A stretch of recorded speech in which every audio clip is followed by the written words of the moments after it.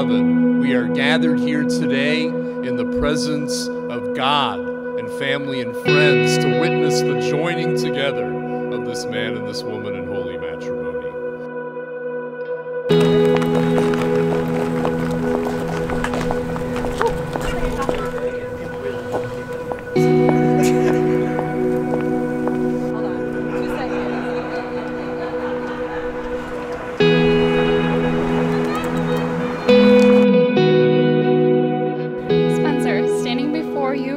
The love I feel is truly indescribable. Our someday is finally here. Looking back at the past 9 years, you have been everything I needed and so much more.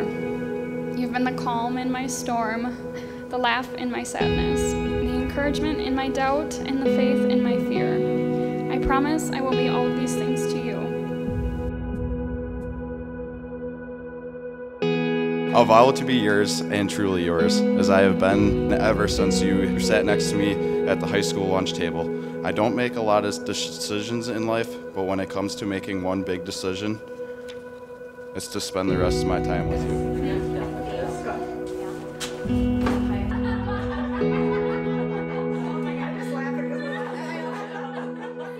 As your wife, I will be by your side through the good and the bad. I promise to encourage you to chase your dreams and to pursue the things in life that make you happy. I will support you and help you become the person you want to be because you have done that for me. I vow to never let you lose your optimistic outlook on life or your love for making people laugh. I promise to have patience when you take off your socks in a ball and cook your favorite food, even if it is ring bologna. I will put us first so that our love can continue to grow. I vow to never let the fire within us fade. I promise to thank God for you every day because you are truly a blessing in my life. I vow to love, honor, cherish, and be faithful to you as long as we both shall live. I swear that I'll always be there, and I would give you anything and everything. I will always care through the weakness and strength, happiness and sorrow, for better, for worse, and I will love you with every beat of my heart.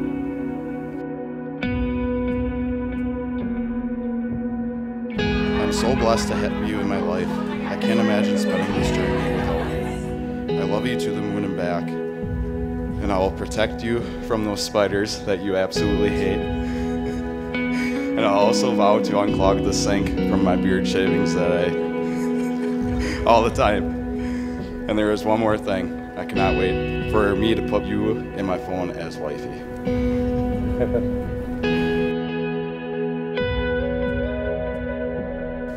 Today, I become your wife, your partner in this crazy world, and I can't wait to see what God has planned for us down the road ahead.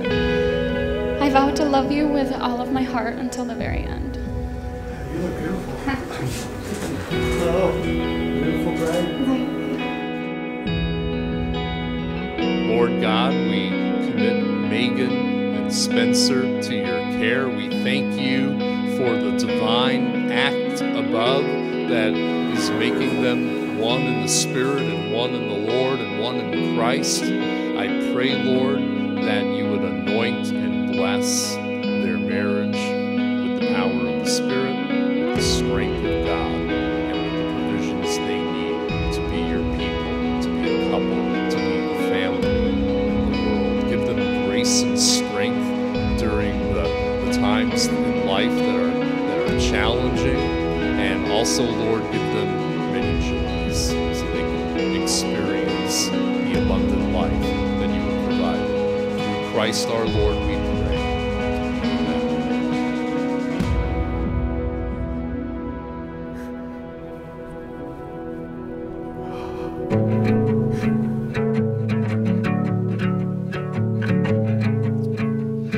Now that Spencer and Megan have joined themselves together with these solemn vows before us and before Almighty God as witness, and have shown their affection and trust by the giving and receiving of rings and the joining of hands, I now pronounce by the powers vested in me by Almighty God and the great Packer, Badger, Brewer, Buck, Hilbert, Wolf State of Wisconsin, that they are now husband and wife in the name of the Father, and of the Son, and of the Holy Spirit. Amen. What God has joined together, let man not separate. You may kiss the bride.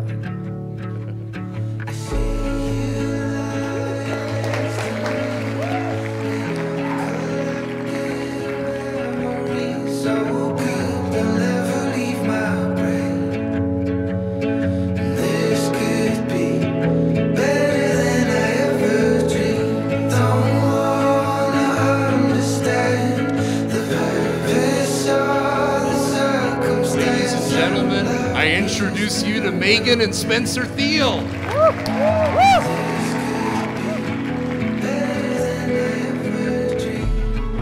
Fourscore, and how many years ago? Spencer asked Megan to be his lady friend. Little did we know, actually we all kind of knew, that this day would come, that we would all be sitting here together celebrating their saying of the I do's. Megan. Ugh, Erin, keep looking at the paper. Gosh darn it, look at you. Her hair is all pretty in that gorgeous dress. The smile on your face. I can't believe that this day is actually here. One that you've been waiting for fourscore and how many years?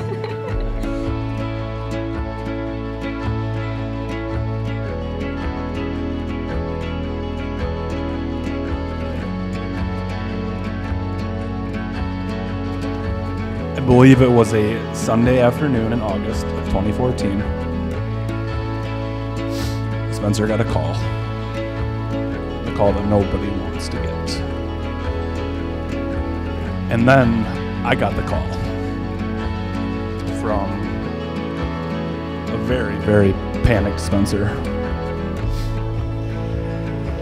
And we drove about 90 miles an hour to that hospital in Green Bay. That's the day I knew Spencer wasn't dating Megan today. Spencer was going to marry that girl.